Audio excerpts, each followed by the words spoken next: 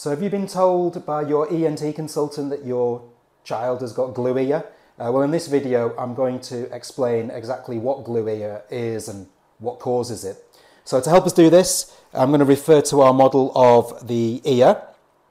So here you've got obviously the outer ear, ear canal, eardrum, and the middle ear space, which is what we're going to be concentrating on. At the back of the middle ear space is this Eustachian tube. The Eustachian tube lets fresh air into the middle ear. So when you yawn, chew, or swallow, the Eustachian tube opens and ventilates this middle ear.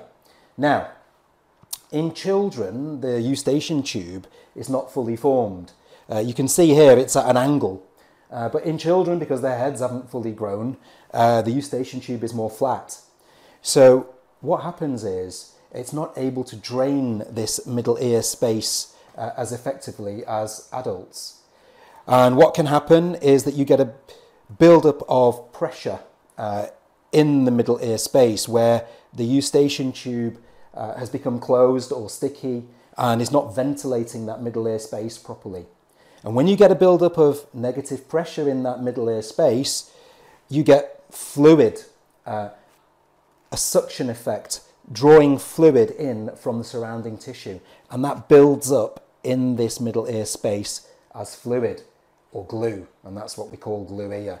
The glue then stops the eardrum from moving and can cause a hearing loss. So that's what glue ear is.